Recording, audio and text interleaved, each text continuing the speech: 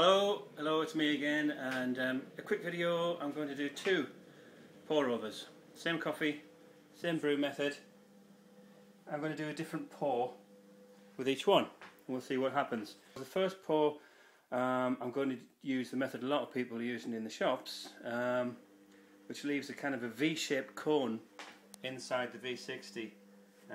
You get this kind of, it will go around the sides like that. The second one I'm going to do is something that Scott Rao recommended, and it's to avoid that V shape. You want to end up with actually a bit of a dome like that at the bottom. It avoids what he calls high and dry ground being under Right, said Fred. Anyway, both of us together, one each end and steady as we go. Tried to shift it, couldn't even lift it. We was getting nowhere, and so we had a cup of tea. And right, said Fred, give a shout for Charlie. Up comes Charlie from the floor below.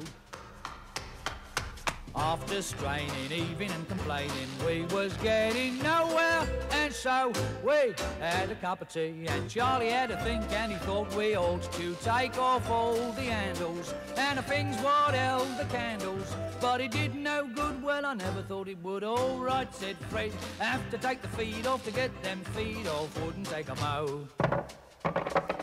Took its feet off, even took the seat off. Should have got us somewhere, but no.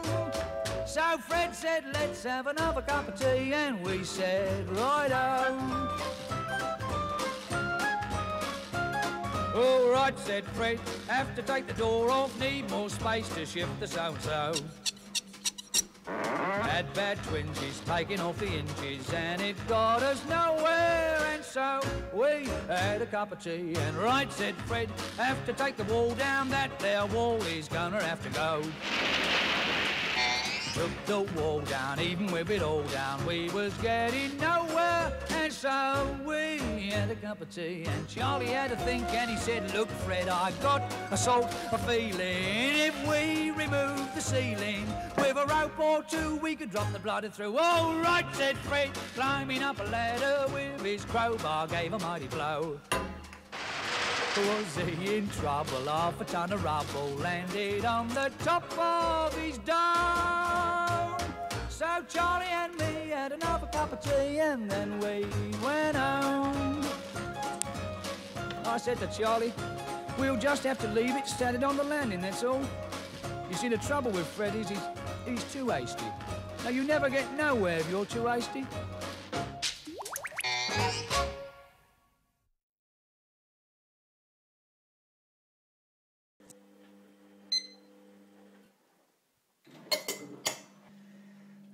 Just do a pre-wet. Right.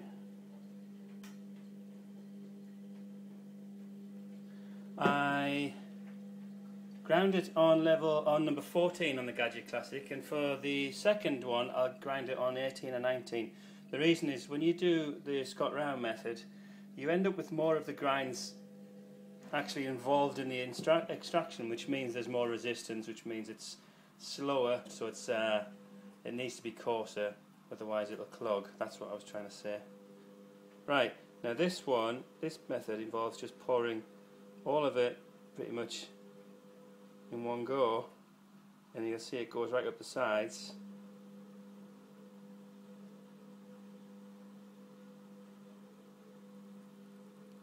There we go. And we'll just leave that.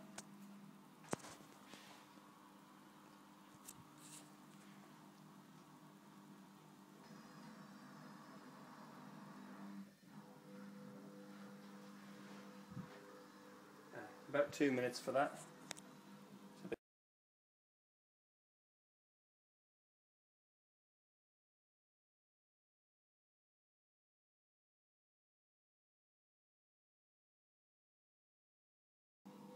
Okay, so this one comes in at, when you take the scaling into account, it's 0.85. The other one is 1.0304, so that one was stronger than this one.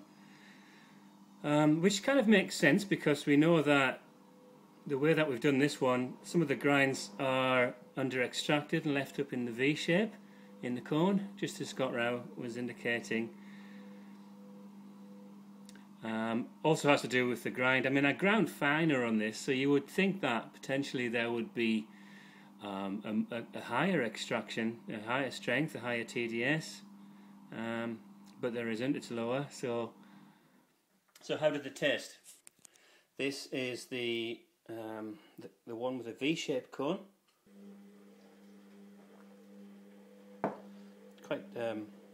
It's quite good. It has a sourness.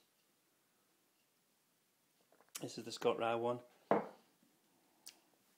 mean, it's just a much nicer cup. It just tastes so much better. It's rounded. It's balanced. It's got the complexity in there.